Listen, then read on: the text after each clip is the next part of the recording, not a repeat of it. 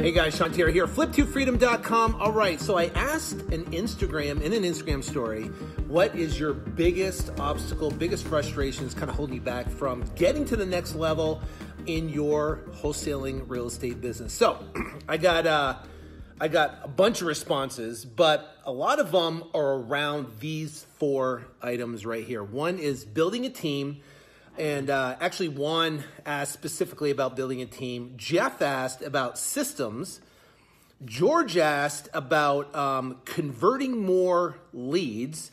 And Tanner asked about tracking. So that all is high-level stuff. When you talk about building a team, the systems it takes to grow, the converting the leads to reduce the amount of leads per contract you have, and then tracking what are the right numbers that you want to track is incredibly important, because here's the issue when people get involved in wholesaling. First off, I know when I first got started, I was just winging it. I was just hoping it worked. I was just crossing my fingers. You know, when he heard these stories of people making these big checks of $5,000, $10,000, $20,000 checks, I was like, how could that be possible? How could these guys make those type of checks? You know, when I'm used to making, $40,000, $50,000, $60,000 a year, if that, and these guys are making in a month. That's got to be impossible. How could that possibly happen? And then so I would throw out marketing. I didn't have a belief that it could work, and I threw out some postcards. I knocked on some pre-foreclosure doors. I put some advertising out, and I crossed my fingers, and I hoped to see if it would work, if actually leads came in, and I would hope to try to get a deal. And what happens is I found that my income just went up and down just like this. It just it was inconsistent, because I would try something. I would try a pre-foreclosure list with a certain postcard, and if that didn't work, I'd jump to property tax default, with a letter, and if that didn't work, I'd try code violations or probate properties and try for direct mail. And then I would try, bandit signs for a couple weeks, and I get burnt out on that, because that's not too easy here in Arizona. The dirt is like rock hard here. So I'd try all these different angles, and then someone said, okay, well, you can get online and get on Google. And I tried that. It took a long time for me to figure out the whole Google thing. And then someone said, why don't you do newspaper ads, or you could do TV ads or radio ads, and all these different things, when you're first starting, can confuse, it overwhelms, and you're literally just throwing darts at a dartboard, hoping to actually hit a bullseye. And sometimes you do, and sometimes you don't. So there is a systematic process. So here's the thing. When it comes, first off, it all starts with Tanner, and Tanner asked about tracking. And that's where the premise of everything starts. From the point of tracking, then you can start building into converting more deals, because you can't convert more deals unless you track first, right? So let's talk about tracking, and then you get into systems and building a team. Well, you can't build a team and start hiring people unless you know your numbers. So let's talk about the numbers, the tracking that is incredibly important for you to absolutely know to essentially scale your business. And here they are. There is the cost per lead. What does it cost you to generate a lead? Now, not a phone call, a lead. So here's what happens. And this is where the confusion comes in, is that people send out essentially direct mail, right? And we use CallRail, callrail.com, and you can create a local phone number, and you can see all the inbound calls. So every campaign that you do is going to have a different specific phone number, so you can track the response. If you throw all your marketing on one phone number, you're not going to know whether one list is working better than another list, whether one mail piece is working better than another mail piece.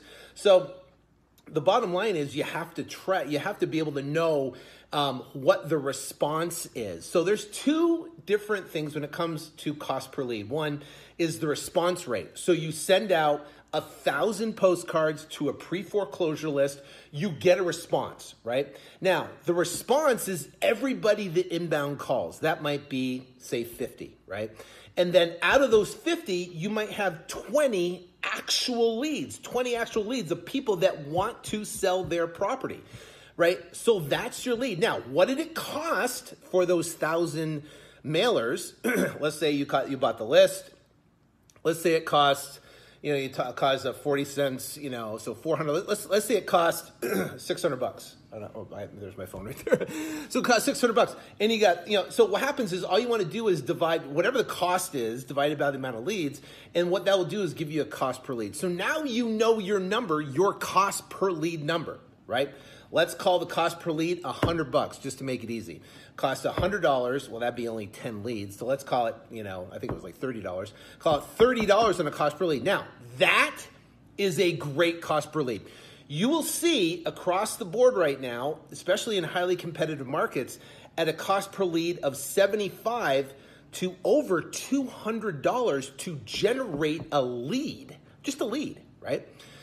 So you have to know cost per lead. Why do you have to know cost per lead? Because then what that will give you, guess what?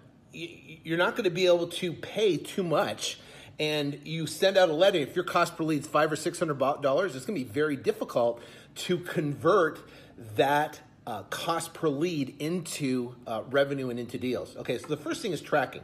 You got to know the cost per lead. That's the number one KPI, key performance indicator that you must know. Tracking, firmly tracking, cost per lead. The next is all about conversion, right? And conversion is what George asked about, is converting leads, right? Converting leads. Well, conversion, the number you need to know is how many leads does it take to get a deal? That's conversion, right? The better you get at this business, the lower that number is going to be. So instead of 1 in 25, which is pretty much the standardized number for someone getting started, 1 in 25 leads or 1 in 25 offers will get you a contract. So let me back up and reference one thing. Every lead that you get, you should be making an offer. And I prefer a written offer because it turns a conversation about someone's property, and you're throwing out numbers. Oh yeah, we'll give you 60 grand. It turns that casual conversation into a written legal document, which is an offer, and it turns it into a serious event. It turns a casual conversation about someone's property into a serious event. So I highly recommend every lead that comes in, someone that wants to sell their property, you physically write up an offer, and if they're out of state, you send it to them. If they're in state, then I highly suggest that you go meet with them. You meet with them, you walk the house, you build rapport, you shake their hand, you look them in the eye, you gain that trust with them, and you write that specific offer with them. Now, we can get into leaving the offer, and that doesn't. I mean, we have a 9-step seller conversion sequence we go through and break down each step. The bottom line when it comes to tracking, and which we're talking about right now, is you have to know: are you 1 in 25 leads to get a deal? Are you 1 in 10 leads to get a deal? Are you 1 in 3 leads to get a deal? We were sitting right about 1 in 24 leads for us to actually get a deal. And then I really looked at, especially when I was going through our KPIs and key performance indicators, and I was really looking at what could I do to decrease that number from 1 in 24 to 1 in 20 to 1 in 15 to 1 in, as low as amount as possible. So what I did was I broke down the process that it takes to convert leads. And there's a 9-step seller conversion sequence, and I basically looked at those 9 steps, broke them down, and then I taught my sales guys this 9-step seller conversion sequence. And I also gave them an iPad presentation. I showed them how to calculate numbers, showed them how to make offers, showed them how to overcome objections, showed them how to understand and calculate repairs correctly. So then they could make strategic offers to sellers, right? So that's incredibly important. That's number one. Number two